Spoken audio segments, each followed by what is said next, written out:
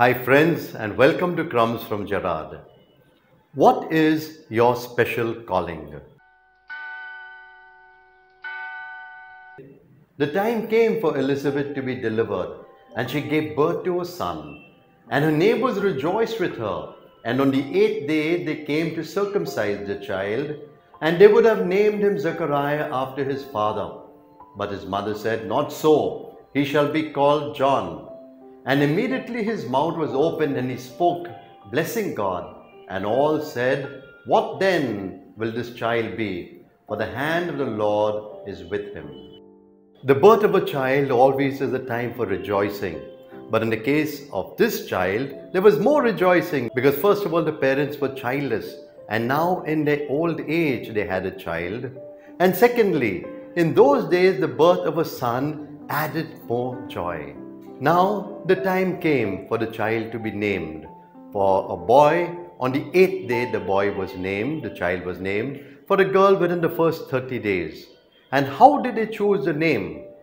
The name was given the father's name or the grandfather's name or one of their relatives' names.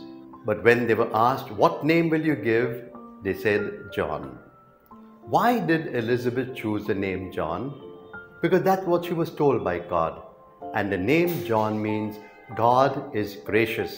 And truly God has been gracious to Elizabeth and Zechariah. But interestingly, the neighbors say, "What then will this child be? Because the hand of God is upon him." The fact is, when every child is born, it should be the same. As Mother Teresa says, every child comes into the world with a message from God. And so it is when you were born. The hand of God is upon you, but more so, the heart of God was upon you. You have come with a message from God, and therefore we are called to live out that message. But you will say, "How do I know what is my calling?" Take a look at your talents, but more importantly, listen to your heart. Deep within your heart, there's something you know that you're meant to be, something you know that you're meant to do.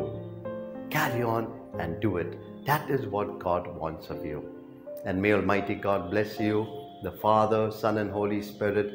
Have a wonderful day with Jesus.